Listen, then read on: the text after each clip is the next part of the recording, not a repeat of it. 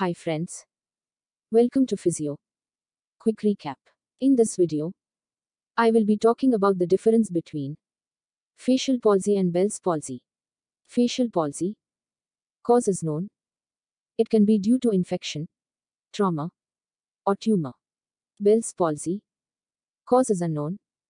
It is idiopathic. Facial palsy is permanent. It may last from years to lifetime. Bell's palsy is temporary. It can be cured within 3 months in 90% of the cases. Facial palsy needs the surgical treatment. Bell's palsy can be cured without treatment or surgery. In facial palsy, either UMN or LMN is affected. In Bell's palsy, mostly LMN is affected. Bell's palsy is the most common cause of facial palsy. Facial palsy refers to weakness of the facial muscles, resulting from temporary or permanent damage to the facial nerve. Facial palsy is of two types: UMN type or central facial palsy, LMN type or peripheral facial palsy. UMN type is supranuclear damage, that is, pyramidal tracts above the facial nerve nucleus are damaged.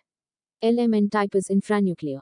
Here facial nerve nucleus or facial nerve itself is damaged. You can see in this picture that any damage above the facial nerve nucleus is UMN type of facial palsy, and any damage below the facial nerve nucleus is LMN type of facial palsy. So, further in this video, I will tell difference between UMN and LMN type of facial palsy. Site of affection in UMN and LMN type. In UMN, contralateral lower half of the face is affected. Why opposite side is affected? You must have learnt in physiology about corticospinal tract pathway. In this, 90% of corticospinal fibers cross over or go to opposite side of the body at the level of medulla. So, therefore, if the damage is in the left side of the brain, right side of the face is affected. Why lower half of the face is affected?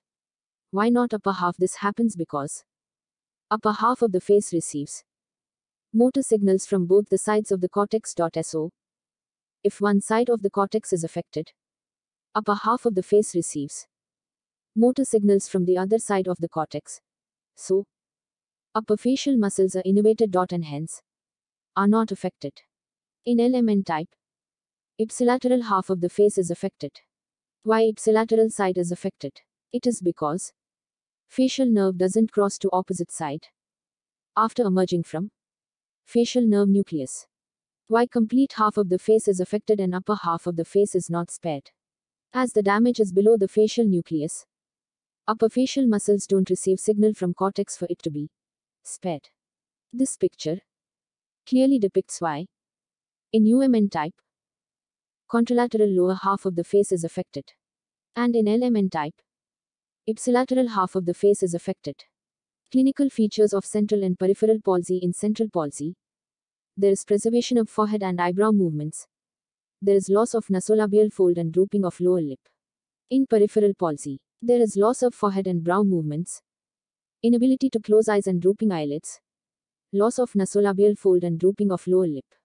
In UMN type, facial muscle will be presented with hypertonia and hyperreflexia. In LMN type, facial muscles will exhibit hypotonia and hyporeflexia. UMN type is associated with hemiplegia on the same side of the paralysis. LMN type is associated with hemiplegia on opposite side of the paralysis. In UMN type, there will be paralysis of only voluntary movements.